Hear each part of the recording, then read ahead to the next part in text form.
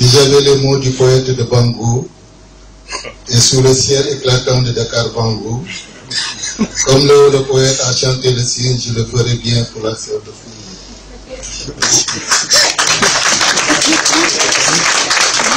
Étant sensible à la beauté de Saint-Louis, face à cette honorable assemblée, modestement, mais avec chaleur et gaieté, je vous souhaite la bienvenue à Saint-Louis.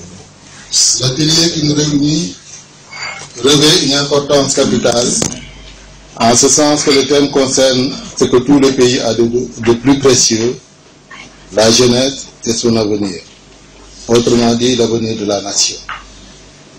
Le baccalauréat a une longue histoire qui a démarré ici à Saint-Louis, capitale de l'AOF. Et la coïncidence est heureuse qui nous fait revenir ici pour son évaluation et éventuellement et certainement sa réforme. Il a connu des vicissitudes par le passé, mais il s'est toujours relevé car c'est une institution forte qui sait se remettre en cause pour trouver des solutions adaptées à son temps.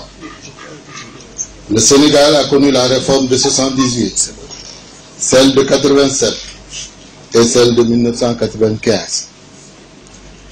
Il est vrai que depuis cette dernière date, il n'y a pas eu de grand forum sur son organisation, parce que nous avons opté pour une révision permanente avec la culture de l'évaluation.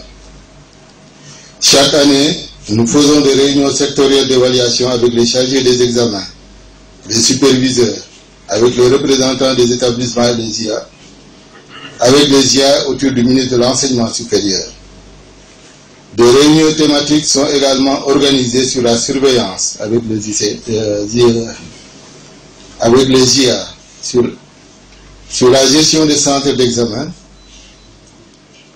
Des réunions périodiques ont lieu dans le cadre du projet d'harmonisation du baccalauréat au sein des pays de l'UEMOA depuis 2012. Enfin, avec l'appui de l'OIF, le Sénégal a entrepris une réforme importante du baccalauréat technique.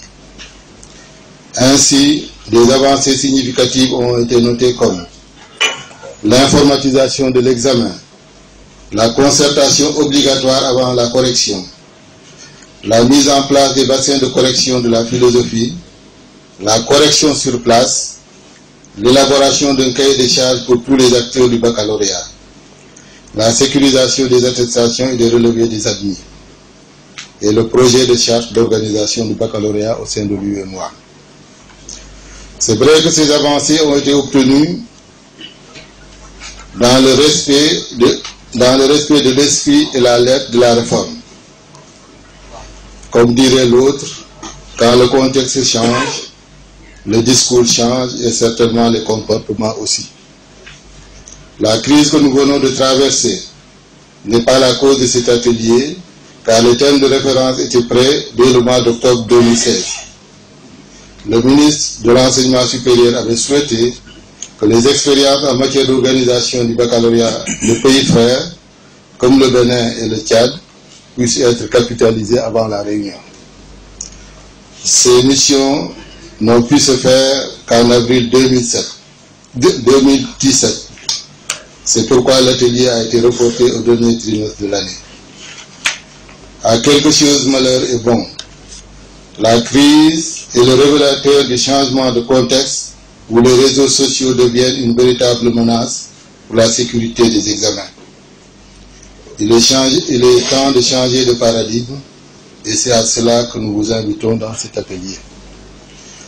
Je ne saurais terminer sans remercier les autorités du pays qui ont continué à nous faire confiance alors que le bateau était dans la tempête. Je sais gré au ministre de l'Enseignement supérieur, de la Recherche et de l'Innovation et lui demande de transmettre nos remerciements au président de la République.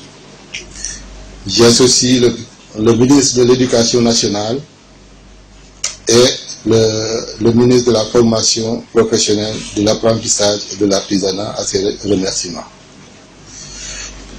Les autorités rectorales des différentes universités pour leur appui constant, la reprise des épreuves de français et d'histoire-géographie, ne serait pas possible sans l'appui du recteur de l'UCAD, qui a mobilisé l'ensemble des facultés et établissements pour apporter la logistique.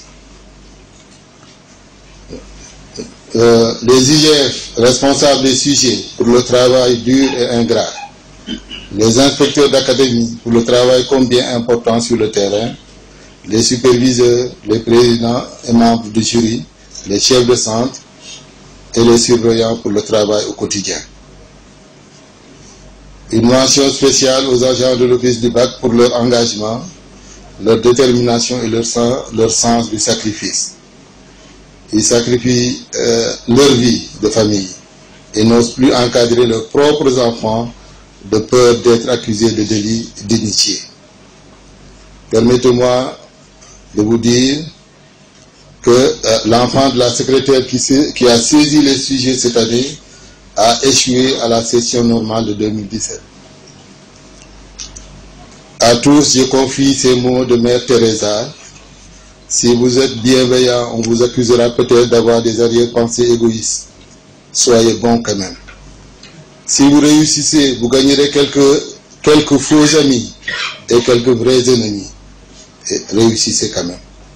Si vous êtes honnête et sincère, on vous trahira peut-être. Soyez honnête et sincère quand même.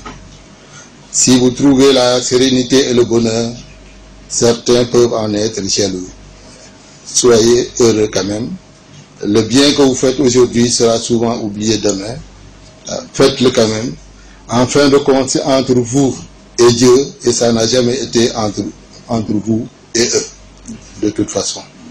Je vous remercie de votre aimable attention.